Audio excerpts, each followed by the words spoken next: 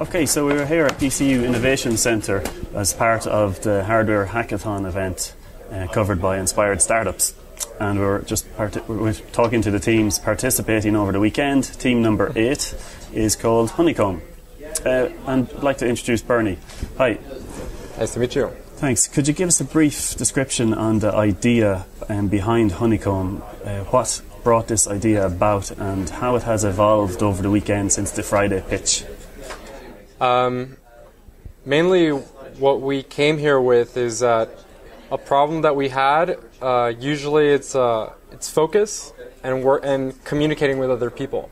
So I'm kind of really into productivity and how I can work better with others.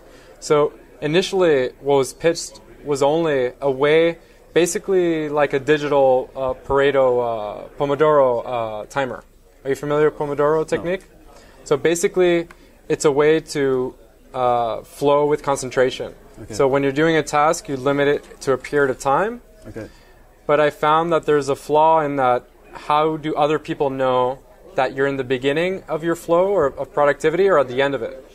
Another thing is that I'm an entrepreneur and I work a lot of times in open office spaces or co-working spaces. And right now, the universal symbol of I'm busy is headphones. Okay. So the problem is that you have headphones all the time. So we wanted to do something a little bit more interesting. And what industry sectors is this product going to go for? What market are you aiming for?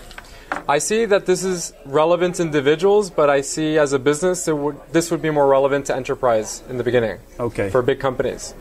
And has the project has it changed from Friday until now? Yeah. Is there many? It's evolved really beautifully because the main thing is that the first thing that we wanted to track is how you yourself are working and how do you communicate that in an open space. Okay. But the idea that we came up with is taking a beautiful shape, something that represents the status of what you're doing, but the shape represents also the collaboration of like a honeycomb, a beehive. The main thing is that the individual is really important, but at the end of the day, the result of the team is more important. Okay. Right? So how do we do that? We take this device, and whenever, let's say we're having a meeting right now, you bring your honeycomb, we put them together, and it's a frictionless way to track when we met, why we met, and just having another layer of data that's accessible for people. And then you can graph productivity and also interaction. So it's an enhancement to being focused and enhancement to better collaboration. Okay, and this idea is obviously not new. You've thought about this for a while, but your reasons here for being in Ireland is mainly for the Hardware Hackathon, is it? We came for Web Summit. For the Web Summit, yes. Okay. Is this idea, business yet ready for the Web Summit? Actually, me and Leo, we came from Shanghai.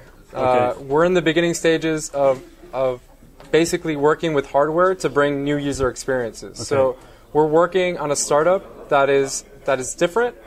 But when we came here to the hackathon, we wanted to just plant a seed of a concept. The concept is that in an open office, is that a problem for productivity? Yes or no? Okay. So the only thing that was presented, what about presenting that with light?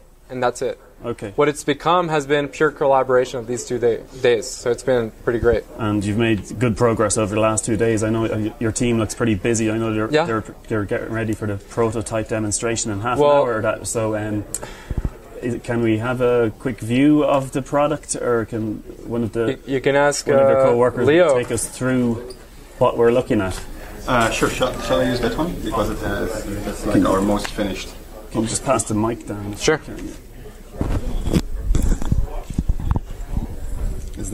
You can hold it for now. Thanks. Hi, my name is Leo. Yeah, hi. I'm one of the engineers on this project, other engineers, Peter. Okay. So this is our latest prototype, a cardboard version. We have a wood version being made right now. There's one being printed. Hopefully, we'll get a chance to see that.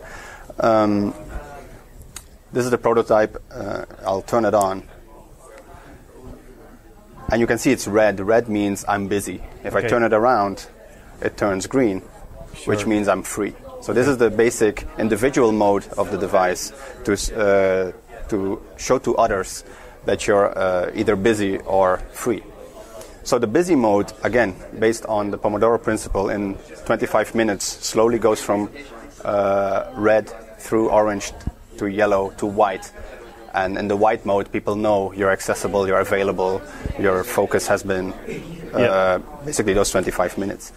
Then what I think one of the new things that came out of this hackathon is the collaborative mode of these devices. So as you click them together, they will actually change color and all of them become the same color, which is notifying the meeting that is taking place. So there's information, each device has a unique ID, this information can actually be stored, like who met with whom, when, the whole context can be registered. So I guess I can show that real quick, although it's not going to be as sexy as the final version, obviously. So I'll turn this one on. Again, starts in individual mode, right? This one is red now. Yep. So let me see if I can point the color to the camera. I need you to bring one table and start setting up. We'll do that. So as I click them together, they turn blue to notify the meeting that is taking place. Then take them up and then they're individual again. Okay. So that is the basic principle of the you've device. made a lot of progress, and it looks like a very innovative solution to a problem that needs to be solved. Just what has your experience been of the Hardware Hackathon Weekend event in general? You're asking me or you're asking Bernie? Yeah. Me. All right. To me, hackathon. I love hackathons. Right. This is not the first. It's not my first. Okay. No, I've been doing I do one monthly, I suppose. One monthly. Okay. Yeah. Globally though, because this is your first. In Ireland. Mostly in Shanghai. Okay. We met each other at the Shanghai Makerspace, which I'm also a staff member of. So we organize these hackathons. Yeah. And again, what's so great about a hackathon is you have limited resources. Most of the people you haven't met before, and you get a chance to actually bounce ideas off of each other. Like what we come up with now is totally not what we started with 2 days ago. So that's obviously one of the usual. And have you had much help from the mentors here at the Dublin Hackathon? How did you find them? Oh, for sure. If it weren't for the mentors, I think we wouldn't even have a casing right now. They helped us come up with good last-minute solutions because our 3D print wasn't going as expected. So, for example, cardboard, wood, all input from the mentors. So that's for sure. Then we had a great pitch coach. That was very useful. That will be useful even for the thing that we're starting in Shanghai, right? So definitely. And this project is definitely going to continue on after this Dublin Hardware Hackathon. It's something I think that so the two of us are going to continue on the thing we're already doing in Shanghai, the thing that we were doing before. Sure. When we go back, we continue that. This is you could say a very slimmed down version based on the idea that we had before. I think it's up to the team to decide what's going on with this, and who knows what comes out of the pitch that we're doing, right? Yeah. So we'll see about that. And are you confident about your pitch this evening? I'm confident in Bernie. I think he does a good job pitching. Okay, just one last question. Would you recommend a Dublin Hardware Hackathon to other people that might think about attending compared to like the other global hackathons that you already have attended? Is it similar, or is it a little bit of a commute? A commute, it's just too far for you. So Bernie said the commute, right? Okay. For us, I think it was very well organized.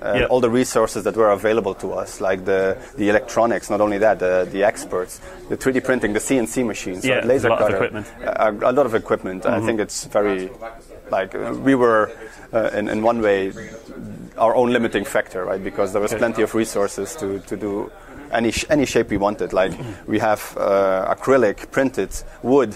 So it just shows. We're used to very bare bone hackathons. Find stuff in the street and then you build something out of it. Okay. Great resources. Great. It was wonderful.